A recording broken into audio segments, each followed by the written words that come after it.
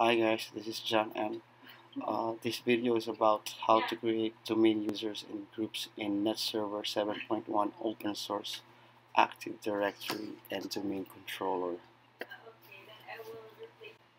Let's get started. Now go to your Nethserver using the default port and your IP address if in case you don't have any domain name. Now log in as an admin.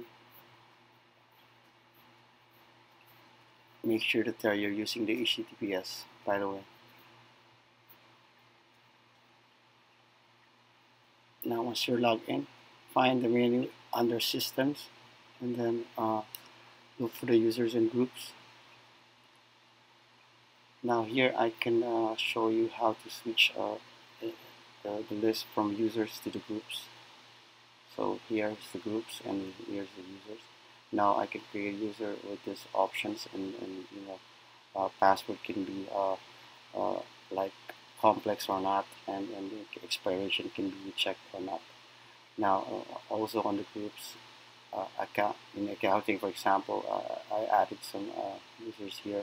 As you can see, I can add unlimited users if I like to have that user to have an access with that accounting group. Or but by the way, users can have multiple groups and be added to multiple groups. So that's it, guys. Thank you very much for watching this video, and I look forward to see you in the next video creating folders and shares for Windows.